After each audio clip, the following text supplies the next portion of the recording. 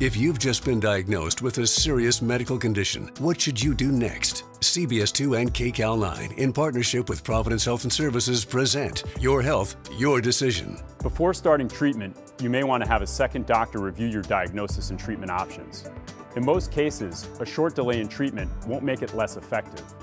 Getting a second opinion can help you feel comfortable with your treatment choices. To get a referral for a second opinion, call 1-888-HEALING or visit us online